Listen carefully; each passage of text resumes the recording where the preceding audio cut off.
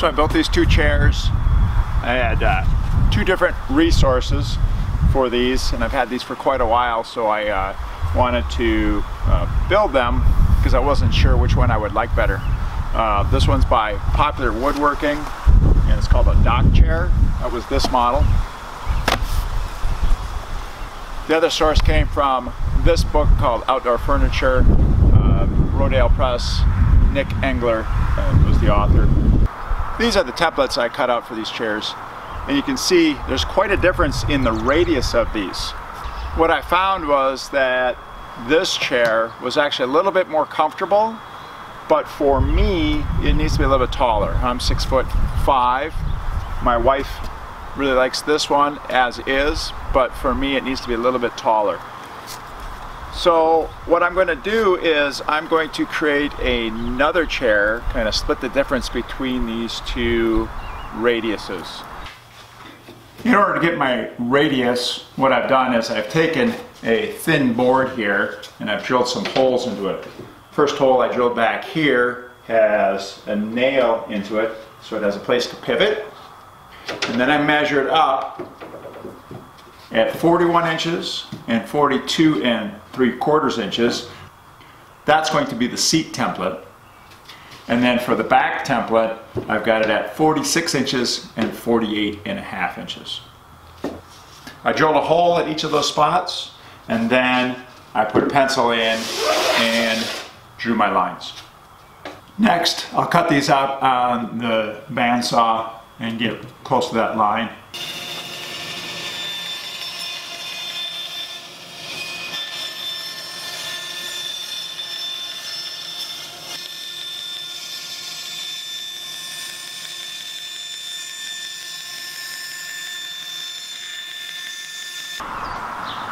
So I've taken my templates and I rounded over where the legs will touch on the bottom here.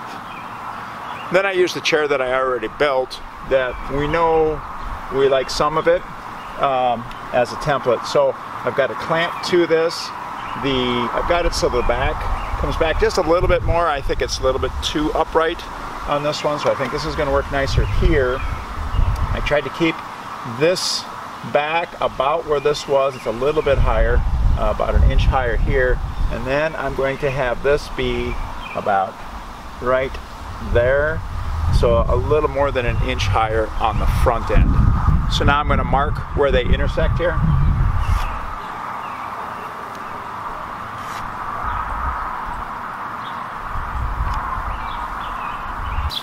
Now I have to mark where the top of this is, around that over. And I'm going to mark this out about an inch farther here. So this is how they'll go together. And so this is the seat here. I've marked that, and I'll cut that out like that. And then the back is here, and so I'll cut that out like that. So I've got my material. I'm using Western Red Cedar. These actually came from utility poles that a guy milled up. And I bought from him. They're a little more than 1 1/4 inches thick. So now I'm going to use my templates here to draw out where I need to cut these on the bandsaw.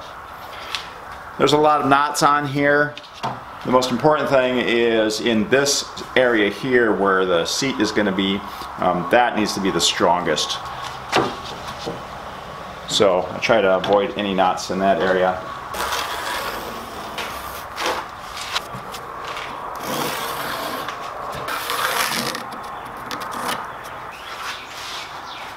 And then I'll first just cut them down to manageable pieces using a jigsaw.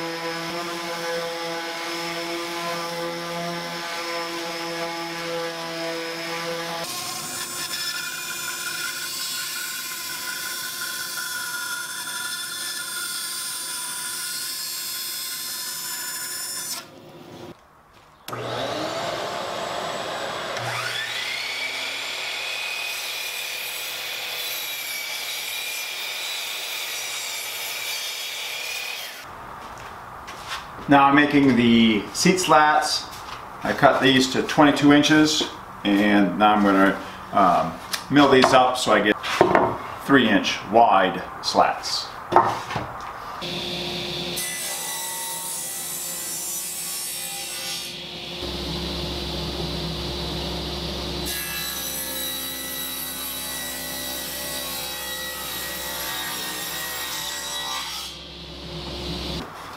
Alright, so I built this kind of a fixture, I guess it's called, a jig, whatever you want to call it. But this is going to help me to align the legs and the pieces for when I put this piece together. I've already sanded all the pieces and rounded over the edges, so now it's time to start assembling them. You wouldn't have to build something like this in order to build it if you're just going to build one or two. I'm likely to build many of these and I want to be able to build them quickly so I can sell them. So I wanted to build this jig so I had something so I can put these in quickly and consistently put them together. So it's just a piece of plywood with some 2x4s lined up. These are 20 inches apart, and then that way I can line them up on the edge here. I need to make sure that it's touching this 2x4 back here and this end spot. That gives me 2 positive spots to put it in there, and then I can just lock them in place there. Same thing on this side. Then I can start putting the slats at. I've got these 2x4s set up so that I can put this slat right here. Okay, I know that's where it's going to go. And then I also cut a bunch of these spacers. And I cut them so that there is an inch overhang on both sides so that I can just hook these over the legs, and then I know that this end needs to just line up with the slat.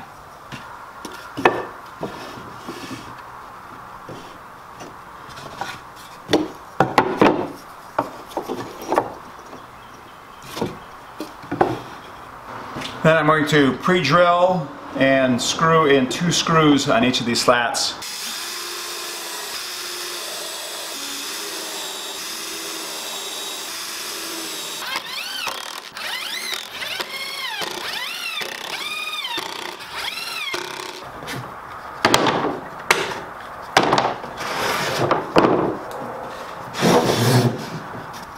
So I've transferred the marks from here that I made earlier onto my piece on both sides, and then I know that I need the one that I cut with a 25-degree angle on.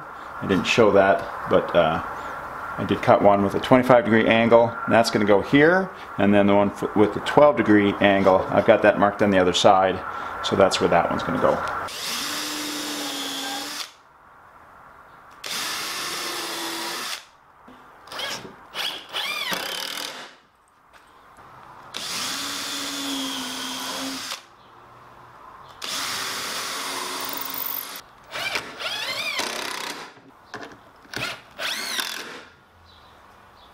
The seats are a little bit easier to assemble.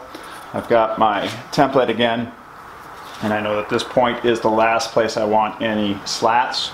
So I can place this here, transfer my line, and then I can run a line across there.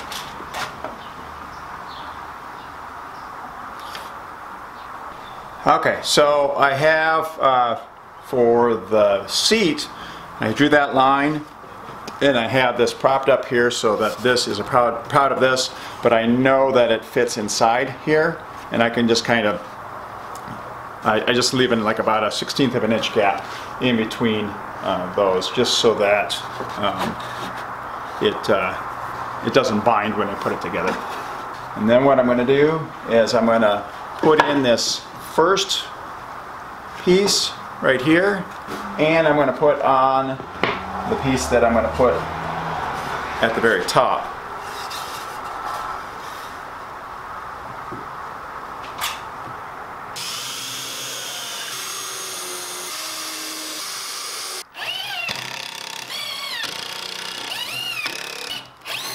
And then with these other three pieces, I can pretty much just eyeball it.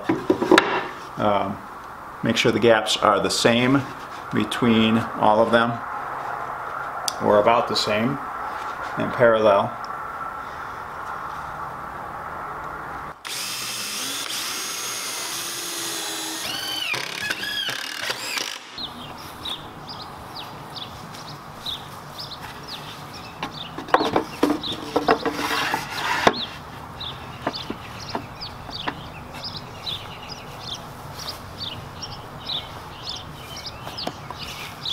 I finished this chair with some oil. I used boiled linseed oil. If you don't put oil on it because it's cedar, it'll just gray over time, but it'll still last quite a long time out in the elements.